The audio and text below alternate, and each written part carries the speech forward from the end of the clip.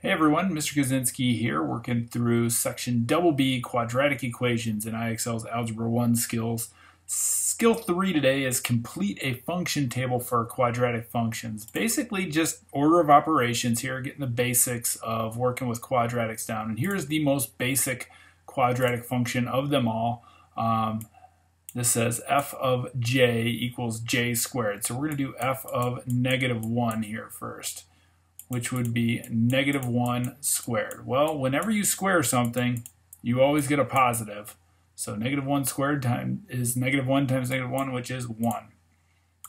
F of 0, 0 squared, which is 0. And f of 1 squared is 1 squared, which is 1. Sorry about my 0, that get a little crazy. And f of 2 is 2 squared, which is 2. I think we're going to use some mental math from here on out to kind of make things go a little faster, but they do get a little bit more complicated. Obviously, that's the most basic we can get. All right, so 1, 0, 1, 4. 0, 0, probably the vertex, right? Yep. All right, here's another one.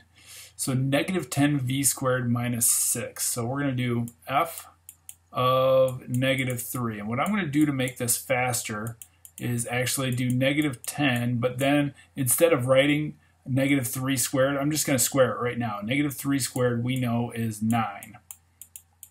That'll make things a little quicker for us. So -90 minus 6, which is -96. A little bit of mental math there. So f of -1 is -10 times -1 squared. -1 squared is 1 minus 6. So that's -10 minus 6, which is -16. F at 1 is -10 times 1 squared, which is 1, minus 6. That gives us -10 minus 6. Check it out, it's -16 again. I'm thinking that when I put 3 into this equation, I'm going to get an output of -96. Isn't it obvious? I mean, 3 squared is 9. So if I put 3 in here, this is still going to be 9, and we're still going to get -96, aren't we? So that makes our work a little faster too when we start noticing things like that. Just got to be careful. It doesn't always go around 0. But this one does. So f of -2 is 6 times -2 squared, which is 4, plus 5. So it's 24 plus 5, which is 29. At -1, it would be 6 times -1 squared, or 6 times 1, because -1 squared is 1. And 6 times 1 is 6, plus 5 is 11. F at 0, we know 0 squared is 0, and 0 times 6 is 0, and plus 5 is going to be 5. And so a lot of mental math on that one. Zeros are easy to plug in. So are 1s.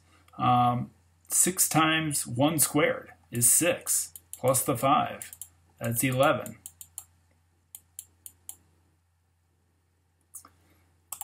Okay, well, the numbers got a lot bigger this time, and this W appeared in here, this extra W. Maybe we'll take it a little bit slower here. Not huge, though. So we're going to do the opposite of 22 squared. Well, maybe it's not mental math, but 22 squared on my calculator is 484. Plus 5 times 22, which is 110. So -484 plus 110 is -374.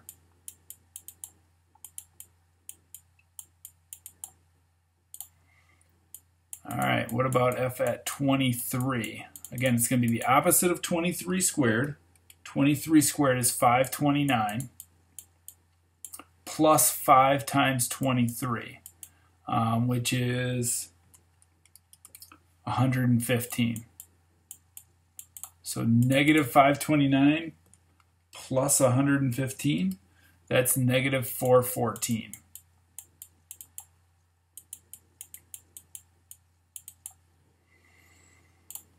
F at 24. Well, it's going to be the opposite of 24 squared, and 24 squared is 576. Plus 5 times 24.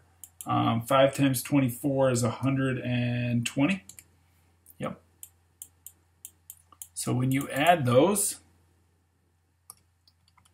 you get negative 456.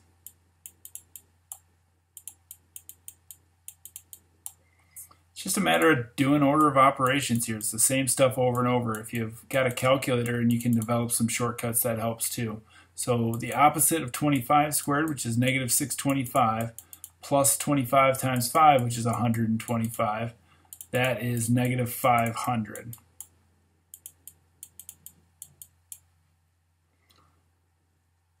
All right.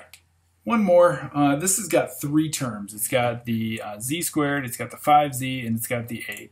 Okay, again, the numbers are a little smaller. Maybe we can do a lot more mental math here.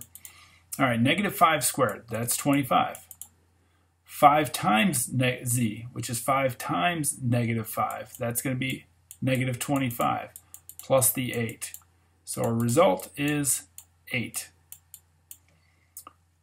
5 at negative 4. Negative 4 squared is 16. 5 times negative 4 is negative 20, plus the 8. So to me, I look at that as 16 and 8 makes 24, minus the 20 is 4. And f at negative 3. That's negative 3 squared, which is 9, times plus 5 times negative 3, which is negative 15, plus the 8. 9 and 8 makes 17, minus the 15 makes 2. And one more. F at negative 2. Negative 2 squared is 4. 5 times negative 2 is negative 10, plus the 8. 4 and the 8 makes 12, minus the 10 makes 2. So it looks like the vertex must be between negative 3 and 2 someplace. All right. So that'll get you going on completing a function table for quadratic functions. Skill number 3 in IXL section BB. Good luck.